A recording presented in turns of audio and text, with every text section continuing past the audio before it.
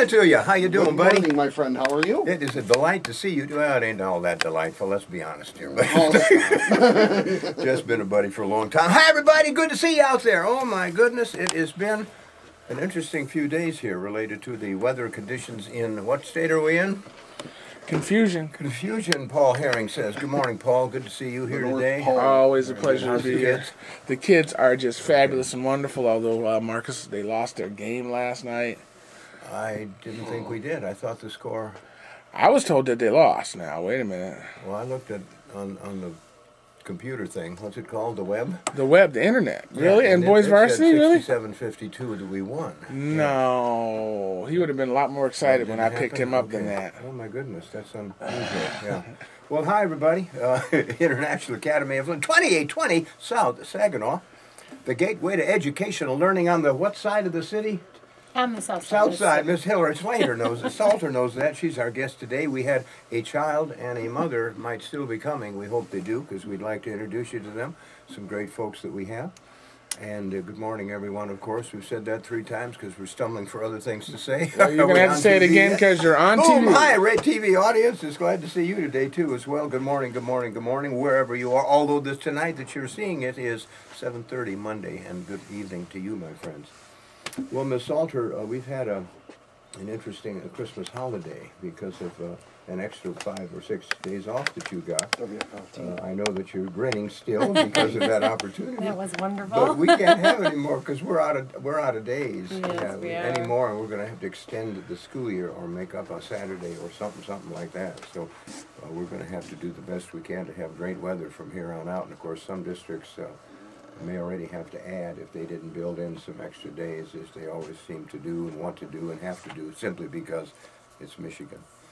All right, everybody, as you well know, we have open enrollment at International Academy of Flint. And by the way, if you'd like to call, here's that number, 239-5733, 239-5733. Uncle Jesse will answer that phone, and he'll say, howdy, and then you tell him what you want and what question you might be, and then we'll direct that question to Hillary Slater, who is our special guest, because I'm not going to answer any questions today, Miss Slater. It's all on you. Because you've been doing it all. Salter. I kept saying Salter. It's Salter, S-A-L-T-E-R. Middle school teacher at International Academy of Flint will blow you away this morning with her in-depth answers to silly questions that I ask. Okay. Remember, folks, open enrollment, which means that any time of the year you come on by, take a look at our school first if you'd like to. Take a look. I know you've heard some things, and hopefully real good things, because I think we mostly do pretty good things. I really mean that. We really do. And I'll give you a tour. Love to do that. I just wait for that phone to ring. I fall asleep in the office frequently, Miss Salter, waiting for that phone to ring. Can you believe that? Okay. Oh, there's support for me, right? And we just love to give you a tour. Come on by on the day. See the kids, the teachers, the administrators in action. If you can't make it in the day, come on in the evening. We have after-school programs till 6:30. What time did he say? He said 6:30. Come on by, and you can see our kids in our wonderful Teen Quest program. We've got probably 200-plus kids in the program from grades K through 8, and they are all over the place learning stuff and having fun and laughing and giggling and just enjoying life for a while after school. And, of course, we provide them a free meal as well, totally free, $0 meal. And they have a great time. That's the price I can afford. Yeah, okay, right. And everybody, come on by if you can't make it during the week. Come on the weekend. Goodness, I'll go there right now today. Although at the moment I have to go to a memorial service after I leave here. One of our staff members' mother's passed away, and we need to go to that service. But anytime on the weekend that you'd like to take a tour, Saturday, Sunday, that's okay. Come on by. We'd be glad to do that, simply to accommodate you so you can take a look at one of the finer schools, charter schools in the state of Michigan. That's not art talking. That is some awards that we received that allude to that, as well as, Miss Salter, the U.S. News and World Report, has, for about the 7th year in a row, has told us that we are among the very best high schools in America. And that's no play. That's for real. So that's an honor that we cherish. And I hope the Flint residents are aware of that. And if you aren't, I just made you. And come on by, take a peek. We've got some great people, great dedicated teachers. One of them, so that I can stop babbling, is on my immediate right. And Miss Salter, I've already spilled the beans, they say, and told them who you are and what grades you teach. But God bless you, Jesse. Jesse's sneezing away. So that was 3 in a row. Allergies. I think he might be allergic to me. That's very possible. Anyway, Miss Salter, why don't you tell us stuff about you and what you do all day, okay? And then we're going to talk about what you did last night, okay? You did a great thing last night for the That went kids. really, really well. Okay, we'll talk about Hillary the teacher. Okay, well, I'm a middle school teacher. I teach math, everybody's favorite subject. Yay! And the audience screams, yay! I teach 7th and 8th grade, and I love it. And the thing that I really like about the International Academy of Flint is that we take care of the whole student. So there's saying that it takes a village to raise a child, and I Heard it once or twice, million times? Yeah. Okay. I think we do a great job so of true. being part of that village, working with the parents, and our staff all work together. Nobody works in isolation. We're very supportive of each other and supportive of the kids. So if a student has a problem, there's lots of people there that care about Now, them. let's we're doing some algebra there in 7th, 8th grade, aren't we? Yes, we are doing algebra, yes. Okay, that might be ahead of some other schools, I understand, is it? Yeah. Yes, it is. It's where we're supposed to be according to the state, Okay. but a lot of schools are behind us. So we do have the support within the school. So if a student comes from another school and they are behind, we have lots of resources to help them get caught up. And maybe we could mention one of them, RTI. You want to mention that, would you please? Yeah, RTI is called Response. It stands for Response to Intervention. And basically when a student is struggling, which often it's pretty normal for a kid to struggle with math, it's a tutoring program that happens during the day. So it's not like the kid has to come before school or stay after. It happens right during the day, during their specials classes or during student lifetime. And I started at IEF this second time in the RTI program. So I know that it is run by Susan Jones, and she does a great job. The tutors are all very, very good at what they do. And so they're taking kids in small groups, and then they work on specific things that our data shows the student is weak in. Okay, I think we have 5 RTI teachers. You know, I'm not sure how many we have. Well, once you go into the classroom, folks, in an RTI classroom, you won't see a row of desks and a teacher in the front. We've got about 5 different teaching spots in that room, and they're all pointing different directions, so there's minimal disruption in there at all by way of kids hands up and walking in front and that sort of thing. And they all do individualized small group, 2, 3, 4 kids at a time, bringing them up to where they need to be. Absolutely. And that's why it's a response to an RTI, response to intervention, strong program. It's in other parts of America and Michigan as well, and I'm sure Flint. But we have an entire staff of dedicated people. Now, our school gets out at 3:30, and some of those RTI folks are there well past 4 o'clock working with kids after school, not being paid for it either. They're just devoting. Right, absolutely. And of course, much of that goes to the leadership of that program, who is Susan Jones, who was a teacher for years with us, and then was fortunately moved into that role and has done a great job, been a great leader and a role model for the other teachers, you among them, Absolutely. at the time that you were there. So thank you for mentioning Absolutely. that. She was great to work with, and again, the support is there, and that helps the tutors and the teachers all do their job. Everybody works together. And I've had the privilege of working at other schools besides the International Academy of Flint. Yes, ma'am. And I've seen the RTI program in other schools, and I'm telling you, nobody does it better. Oh, wow. Now, see, that I can't speak to that. Yeah, we do an excellent job. Kind of elaborate. Folks, listen to that one now. Listen, I didn't really know that.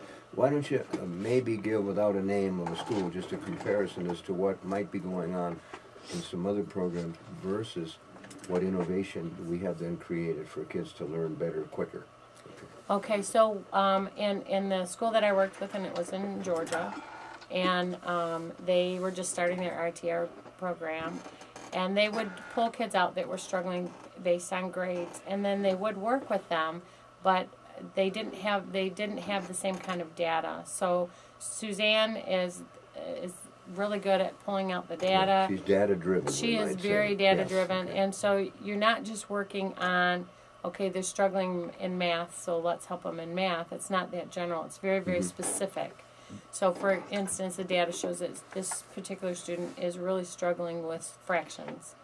And maybe they're fine with multiplying and dividing, but adding and subtracting, finding common denominators, they really need work on.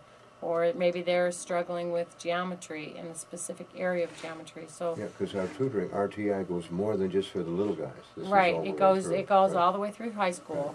And that, you know, there might be a student that doesn't have a problem until they get to a certain point. And then, and especially with math, if you miss a concept, then moving forward in algebra or geometry or anything else, you're still going to struggle because that concept is going to stay in your It's math. foundational. Yeah. You build the next, like build a house, Right. basement, first floor, second floor. Same thing with learning of all kinds, particularly math. So critical. Right. Because without the concept that you very good mentioned, there you can't. If you don't get it, you'll have difficulty wherever that concept is related later on as you proceed through your course of study. Right, absolutely. Excellent. And then the reading program too, if students struggle with reading and comprehension, that's going to hurt them in all subject areas. So they have computerized programs to help them with their reading while they're supervised by the tutor to make sure that they're doing what they're supposed to do. So we use technology and all that in the RTI program. So it's really good. A lot of computers in the school. In fact, we have 130 in one room, as you well know. And that room is called? The computer lab. Well, the exam Oh, hall. the exam hall. Yeah, that's the one that has the big one. Okay. So we have 2 computer labs Plus- and the exam Yeah, hall. plus the library computers, plus those Plus- in RTI, right. plus those in the classrooms. Plus those in the classrooms. Plus we have laptop carts, and we have a new netbook cart. A what? It's like not a computer, but it's like it's kind of like a tablet, but it looks more like a laptop. Oh, now I'm with you. Thank you. I'm technologically advanced. You Yeah, keep that well, in I mind. can't remember exactly what they're Paul called. is But laughing over here, folks. Paul is laughing because he knows the truth. Okay. so these little tablets do all the technology or all the web-based stuff that you can do. So that those I've used when I pull kids out. So I also tutor kids. Do you? Okay. And- well, I know that. But Yeah. I'm trying to Well, make I'm you part illustrate that. of the Title I funding is I pull small groups out of my own math kids, and I do a group of students, different students once a week. So, and I'll use that technology. I'll get those little netbook things, and then there's all kinds of web applications that they go on and work on those skills that they're lacking. So we have that, and we have two computer carts that are available for the gen ed teachers, and then the special ed rooms also have their own computer. Gen ed means General education, Right, and then the okay. special education students also. There's laptop carts in each of those rooms. Okay. So kids have to use the technology Yeah. today if they're going to be successful, and we're trying No to make sure question. that they have the opportunity to use that technology. They're way ahead of me, and the kindergarten kids are more than I do. Just but keep Art out of there. I'm surprised he hadn't poked his eye out with his cell phone. What's that? They call me Patch. What's that? he makes fun of me every week. I think, audience, you should call in and tell Paul not to do that. Okay? It only hurts because it's true. He knows. Okay. Well, Miss Salter, let me slide from our instruction program. You did a great job explaining that, by the way. Just great. Well, thank you. Now, folks, I hope you listen carefully because all the variety of resources we have, computers, of course, and the way we utilize them, and the item analysis stuff that we do on each kid so that we know exactly where they're suffering or not suffering, but struggling with a couple of areas and this foundation stuff that we build. So she's really explained it very, very well, family. And again, you're going to get extra help. You're going to get extra attention. You got super. You can tell the way she explained that. Dedicated folks who know their business, and I believe we can help your child advance along real well. Remember, our diagnostic test is in. Miss Hillary, what's it in? Reading and math. Oh, Okay. yeah. Didn't mean to wake you up. Okay, she nodded off for a moment. Okay. Yeah, we test them before they come in, so we that know we can, where they are. and place them in the. Place them in the correct That's grade, right, that's so it. that they can be successful. So there's reason for that, not just to be mean and angry. Right. If they come to us below where we are, we'll put them in the right grade. We never want a child to not succeed academically. Therefore, we'll put them in the grade in which they can succeed. That's so important. Because if they are miserable in class, they're going to be miserable miserable at home, miserable in the classroom, miserable life, and we don't want that to happen. So place them where they belong and let them move ahead at their rate of speed. But we do have an accelerated program, I will admit that. Yeah, it is. It is a challenging program, but you know the world is challenging. Sure. And life is challenging. And life is yes, challenging. Yes, ma'am. Well put. Thank you. That's and so as our good. students get out into the, college or the workforce, they're not just competing against other people from Flint. They're competing against people all over the world. It's a smaller world. Right, and we have to. Our students have to be able to compete, and that's what we're striving to do. Beautifully said. Thank you very much. And now I'm going to jump from the day school program to what you were doing last night. A little fun stuff with the kids. Blab about that for a while, please. Well, I'm the sponsor of the National Junior Honor Society at the International Academy of Flint, and it is our first year. So they've had the National Honor For the Society. junior. It's the first year for the juniors. And so we had, the first thing that we did as a group, other than meeting and talking about what we're doing, is we worked with Art to help him prepare for Thanksgiving and bag up the food giveaway things. So there's community service stuff. Community service, Super. and that's the main focus of the National Junior Honor Society, and building leadership through community service. So we had our first fundraiser last night, and we had a movie night. We had 4 movies going on, and students could pick their movie. And we had about 50 students participate. Because I know what you pay. You asked the kids for $3. $3. It was a $3 donation, and we didn't have the popcorn like we planned, so there was a little bit disappointment there. So I need to pop popcorn and deliver it to those students that paid their $3, so they don't feel like they got ripped off. Well, we can maybe do that. We have Grandpa Bush. Grandpa Bush, are you listening, you raggedy rascal? Miss Salter, maybe you can come in sometime, Bush, if you're listening. I hope you are. You're probably driving around in your new car, strutting around, cruising through the city. See, I know stuff, okay? And maybe you could talk to Miss Salter. Maybe we could do a special popping for those kids, because Mr. Bush comes in every roughly second Saturday and pops popcorn for mostly lower school teachers. Okay. But I think he might be able to help you with this. Okay? That would be great. That would be awesome. Okay, Bush, I got you pinned to the wall, buddy. You got to be there. So let's see. Let's make it easy on him. 6 o'clock Sunday morning, Bush. Be there. Salter, be there. Okay? That probably won't work. Okay? He'll be up, but let's Bush just talk with Miss Salter this coming week. Okay, my friend? Well, thank you, Miss Salter, for all this information. Let's see, Junior. By the way, how many in Junior Honor Society? I think we have like 18 students. Why don't you just, maybe some of them are listening, could you mention the officers? If you know them. Oh, let me see if I can remember them all. If you can't, just make up the names. Nobody will know. I'm better with first names than last names. Okay, that's good. Rachel Goddardson is our president. Oh, sure. Joseph Johnson is our vice president. Got him. Jaslyn, I'm going to need a last name. I'm not thinking of, that's not coming to me right now. Is our, treasurer. And Naima Smalley is our secretary. Yeah, I know the Smalley family. I wonder if it's the same family from years ago. I hope it is. She's That'd be great. An awesome student. Okay, wow. And they're all great. And they have to have a certain grade point average in order to make it into the... Sure. What is that GPA?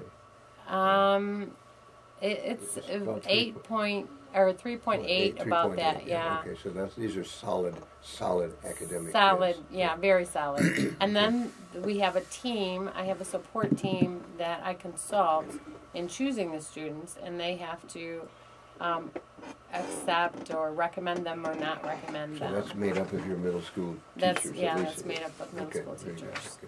Who's that middle school AQC? What's an AQC you say out there? Explain what an AQC is, Miss Salter. An AQC is the Academic Quality Controller. So that must be with the A and the Q and the C stand for duh. Okay. And it's currently Melissa Vincent. Sure.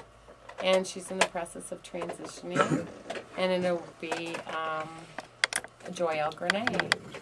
It will be. We're training her right now for that. Training her right now, yeah. Okay. Now that AQC, very important because we have 3 of them. We have one for K3, kindergarten through grade 3, and that AQC concentrates on academics only, as does Melissa in middle school. And Beth Cutlark in our 9-12 grade. So we've got 3 AQCs whose primary responsibility, of course, is teacher evaluation, making sure kids are academically on target, on focus, making sure that our pacing is accurate, the teachers are following that, and just making sure the academic program is par excellence. So that's what those folks are responsible for. And it's a daunting task, and because we look at every single test of every single kid, we take a look at every single week that they test, because we test kids every week based upon what they were exposed to the previous week. So it's constant evaluation, and that's why we are so data driven. We're always looking at what they're doing, where the fault might be if there is one. Why is this child falling behind? And then if appropriate, every kid will have a bad week, that's not a problem, but if there is a consistent falling behind, then we can refer them to the RTI program. See, there's a plan, folks. There's an absolute plan for this, and it's really great, and it ultimately does two words: helps kids. And that's what this school, International Academy of Flint, is all about. We have a call. Okay. Well, hi, somebody. Thanks for calling. How may we assist you? Just calling to say hi to everyone, especially Miss Bucker. Hello. Can you reduce the echo is hard for me to hear, Paul. Somebody, Paul? Yeah, Paul, Jesse, please repeat, sir. I think it was a sir, wasn't it? Yes, calling to say hello. Okay, hello, somebody. Who was it? Can you hear me? Now, yes, very clearly. I'm calling to say hi to everyone. Well, thank you. Miss Bucker, she was my math teacher for a while. Oh, good. Who is this? And tutor, Marquise. Oh, hey, Marquise, how you doing? Pretty good. Wow, Marquise, thanks for calling. I even know who you are. Oh, do I? Well, Marquise, this is great. Thank you for listening, number one, and number two, for Miss Salter. I'm putting you on the spot, buddy. What was the best thing you learned through the teaching of Miss Salter, how she taught? What was the best thing that you were that remains in your memory that allowed you to call? She always pushed us to do better and to reach our expectations. Wow, well put. Thank you. That's worth a high five. It That'd be is. a high six if I had one more finger. Way to go. She was the one who spent a lot of time helping me when I was going through a crisis with my health. Okay, yeah, I'm kind of aware of that as well, and you're on the road to recovery here. That's for sure. That is, but Marquise, just thank you for calling. That was such a great surprise. Now, what are you doing in math? Now, of course, Marquise is in 9th grade now, as you well know. He's growing up Marquise, so fast. what do you got in math now, buddy? What do you mean by what do I have? Well, what are you studying in terms of your math? What are you in, Algebra 2? Oh, we're in algebra right now. Okay. And what concepts are you working on? Right now we're on percentages and ratios and all that. Okay. Ask him a percentage question. Please don't. This is Saturday. It's time off. Yeah, okay. It's time off. Well, Marquise, thank you. What are you going to do the rest of the day? Right now I'm cooking and that's about it. Cooking. Okay. I'll be right over. I like that word. Okay. No, from here I have to go to memorial service. But gee, Marquis, thank you. Anything else you want to say about anything that's on your mind with our school? Any other things you might want to talk about? Not really. Just I love Miss Salter and I thank her for everything. Oh, I love you too, Marquise. Okay. This is getting emotional here. Yeah, okay. Marquise, thank you. I appreciate the calling. Thanks so very much. And my best to Marzelle and Mom, okay? All right. Thanks so much. I appreciate that. Very nice of you. Bye-bye. All right. What a nice What a kid. surprise. That was so nice. Oh, my gosh. One thing that Marquise did bring up, though, that I would like to mention is that when a student is not well, and I haven't done this with other schools, but if a student is out for a length of time, we will go to where the student is. We'll go to their home. I've gone to the hospital to work with students. That's a little unusual. Yeah. Going to the hospital. I didn't know about that. Normally go to a library, alternate. I've gone to the or library. at their home, which is even better. Yeah, I've done them all. I've gone to their home. I've gone to the hospital. I've gone to the library. I thought you said you taught them in the mall. Or did you No, say all? all. I've done them all. I have not gone to the mall. Center court right there. All you shoppers, back off, please. 100 yards. We're instructing here. I think that might be a little distracting. Might be a tad distracting. Thank you for that. Jesse, are you about to say something? Yeah, if you got one of those long outros, well, we have 2,814 words, yes, but who's counting? Because we gotta pay respects to Martin Luther. Okay. So what is that? About 2 minutes of respect, and I mean that in a very positive way. Depending on which one's playing. Okay, so we really have to close off early. Oh, that's right, everybody. Martin, let me talk about that. Jesse, thank you. Yeah. Thank you. It's Martin Luther King Day Monday, of course. We've been doing it all weekend. And I heard at the end of the prior program, I heard that. Yeah, okay. Yeah. It's Martin Luther King Day Monday, of course, no school, but there's much more of a message than that. It's all that he stood for and all that have been accomplished since that time. It was a struggle for him naturally through life, and unfortunately his life ended far too soon. But I think America's taken a good spot in making that a national holiday, deservedly so, without question.